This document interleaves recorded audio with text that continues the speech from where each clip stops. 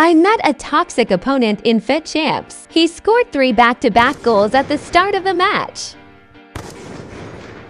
Although he was a decent player, he did this after scoring the 3rd goal. Wait a minute! Completely unnecessary.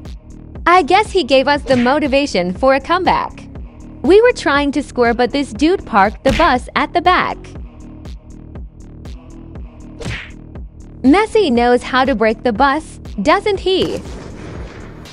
Messi gives another legendary pass at the 90th minute to complete the comeback.